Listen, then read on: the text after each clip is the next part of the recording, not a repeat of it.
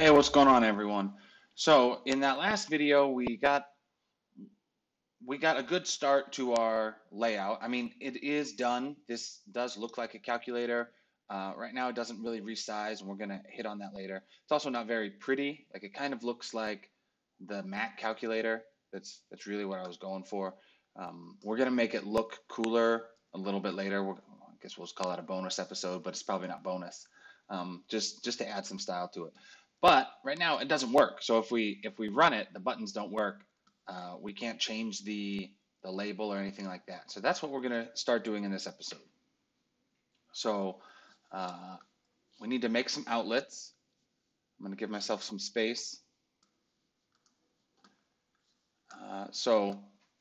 Let's see. Oh, press the wrong button there. Okay, so I want to be able to look at these two screens just like I did before.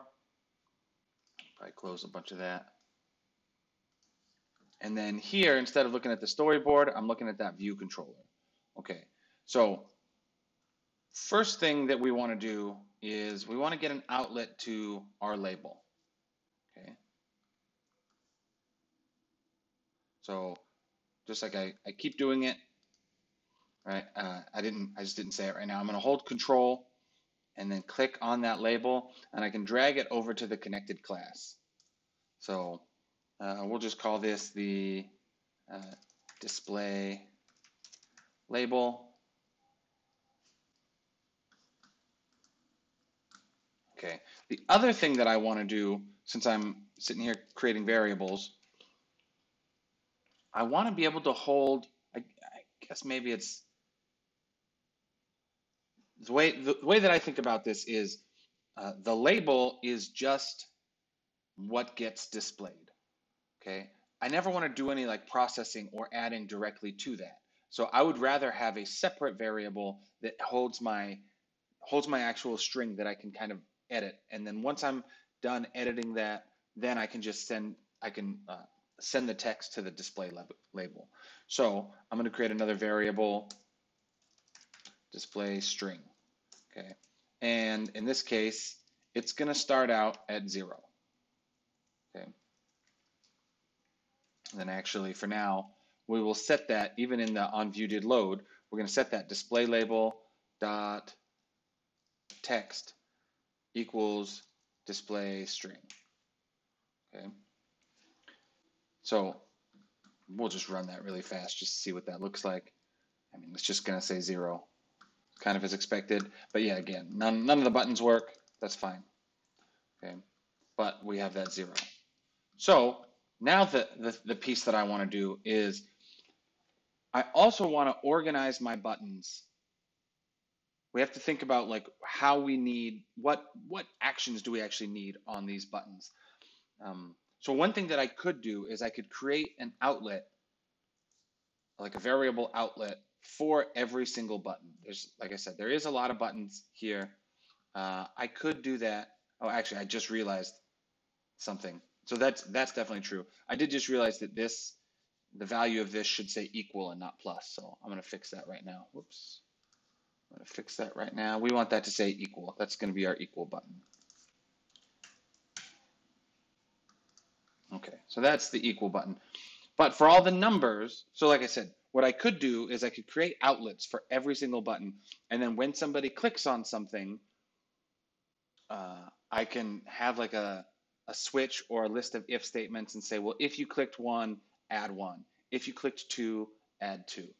But we can be a little bit smarter about this because if let's say I create an action for one of these buttons. So I'm going to control click to create an IB action. So I'm going to say on number clicked. So I'm not creating an action for all buttons. Here, I'm just creating an action for when numbers are clicked. I'm going to make this, could be a bordered button or a UI button. We don't really care because we don't need the specialty features of what we're doing. So I'll just say UI button. Like the only thing different about the bordered button and the UI button was those bordered properties. But in this case, we don't need that. Okay, so I've now connected 0. Actually, the thing that I want to do is because we have one button, I can actually click all of them. I can click and drag all of them to that same action. Okay, and then I don't need to have outlets for every single one. Again, I'm just doing the numbers here. Okay, and the reason I can do that is because when one of these buttons gets clicked, I get the UI button that gets clicked. Okay, so let's see what that looks like. We're gonna this isn't going to be correct, but let's see what that looks like. So when something gets clicked, I'll take my display string and I'm going to append sender dot. What's the best way to do this? Text. Yeah. Let's say current title. There's a couple of different ways that you could get this information. So one could be from accessing the label. One is just that current title. Looks like that current title is an optional. So actually, the first thing I'm going to do is I'm going to say guard let text equals sender dot current title. Else, just return. So what I'm doing here, even though based on the buttons that I put, we can see what I'm doing here is I'm going to have a guard statement that says if we don't have a current title, just return, right? Because there's no logic I can do there at that point. So I'm just going to append text, and we'll see a little bit later why we want that display string separate than the text. So then I'm going to take my display label dot text equals display string. Okay, so let's see what that looks like.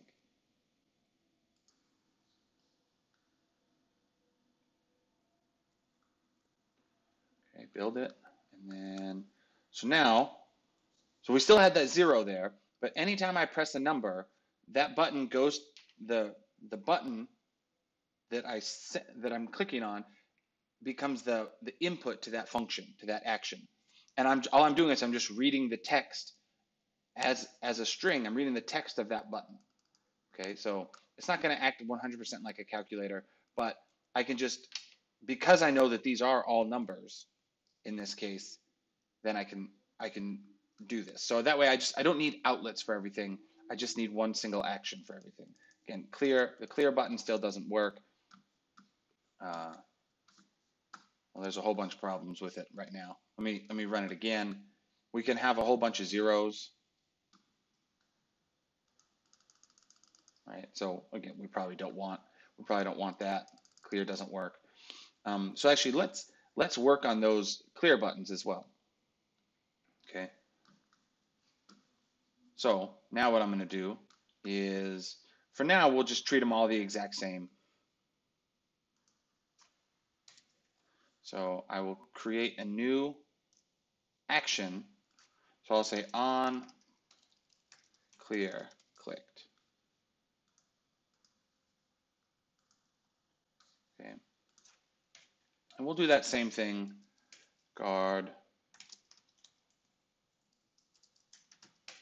sender dot current title return. Okay. Now I want both of these buttons. Okay, we're going to get a little bit more complicated with this, but that's fine. I want both of these buttons to go towards here. But I'm going to say if text equals, and we know what the options are, AC. Well, yeah. Eventually it's going to look like this.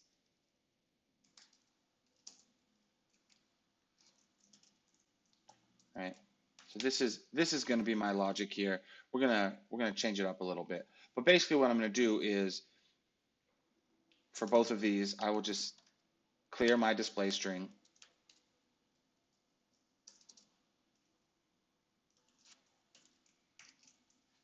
Just set it back to 0.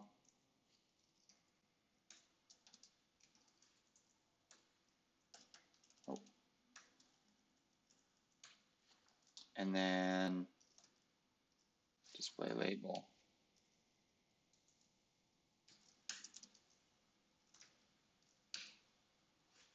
Okay. Else, oh, should have had if there. So it's if text is AC, I'm just going to clear. Again, eventually these will be different. Else if text just equals C, then still same thing, display string equals 0. And then I'm just going to set the label text to display string. Okay, let's run that. And now we should be able to clear stuff. Okay. So obviously if it's 0, it doesn't do anything. But we can clear it now. Cool. Getting closer. All right. Well, at least we can input. So anyway, so there's still some issues, but you know, at least we have all those buttons working and we can clear it. So in the next video, well, we're just going to keep doing buttons. Maybe we'll, yeah, at the very least, we're going to get some of these operators working. Anyway, we'll see you in that next video.